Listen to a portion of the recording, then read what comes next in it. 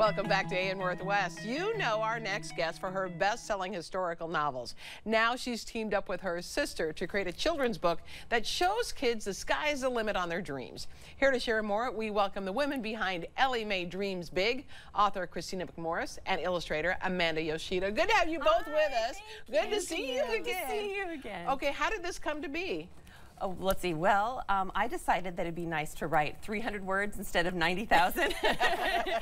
So luckily, my sister, of course, has been an amazing illustrator, full-time picture book illustrator, Wow. award-winning, etc. So she asked me, would you like to team up? And so, yes, of course, I jumped at the chance. Oh, well, wow. Also, I knew that she'd wanted to write a children's book for as long as I could remember. Okay. So then how did you come up with the whole, what's the theme behind Ellie May Dreams Big? Yeah, well, the theme, just like the title suggests, it's about dreaming big, thinking outside the box, right. And then combining a lot of careers throughout the story that she does in a very whimsical way. But we love the fact that if you think about kids in the generation today are growing up in a time that they'll probably have careers that we haven't even thought about. Right, today. we wouldn't have even imagined, yeah, right? Which we love that. Yeah. So when you talk about dreams big, how did you get ideas for some of the things? Are these things that your kids have gone through, like? Oh, yeah. I mean, we thought of all the things the most common things that kids get excited about. Right. And then we went through a whole bunch of different combinations to see what the most fun combinations of these careers would be. And for I have a son who's 7, and he's so passionate about a number of careers, and I love that he doesn't. He's already passionate about careers. Yeah. That's and he great. refuses to choose one. He doesn't think you should have to, and I think that's great. And then one of the possibilities that you mentioned combining them, astronaut chef. Yeah, yeah. Absolutely. So how that come to be? So we brainstormed that one together. So yeah, because Ellie May has to choose her career for school, for a project. Right. She hates making decisions between the two, and so she remembers though that the moon is made of cheese. So she's going to take a slice out of it and make the best galactic grilled cheese sandwiches in the universe for, and she created this, a fly-through instead of a drive-through for the aliens to go through. Oh, wow. So she becomes an astronaut chef. Yeah. She becomes a ballerina painter. She thinks she's going to be a pirate dentist because they have the worst teeth ever, but they have lots of gold to fix all the cavities.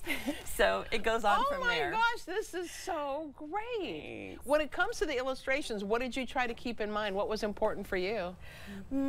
One of the things that was really important to me was when I was little, I loved picture books. Yeah. They were what inspired me to start drawing in the first place. Yeah. But I never felt like I was being visually represented in them. Yeah.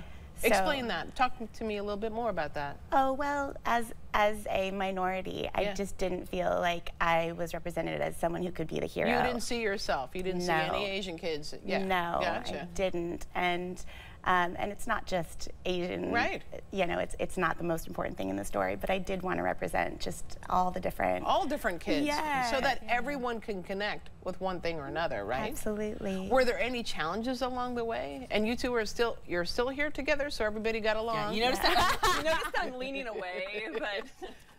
No, I know. We always joke that you can't always travel with all your friends. Right. You realize at the end, like maybe we liked each other more before the trip. Yeah. In this case, no, it worked out great. We had so much fun, and we really, shockingly, I think we were both surprised how much we agreed about almost everything. Right. So I'd give her suggestions for her artwork, which, of course, every little change takes her so many hours. Yeah. Where if she gave me tweaks for my narration, I got to just delete and change the word. I'm like, sure. She's like, what else you got for me? Yeah. And done. Like, this is not equal or fair. Oh, that's so funny. The book again is Ellie May Dreams Big, and if you'd like more information about book events and appearances and all that, we're going to have it on our website at katu.com. Thank you both so much. Great job. Thanks for having us. Thank you. You bet. All right, we'll be right back with more AM Northwest. Don't go away.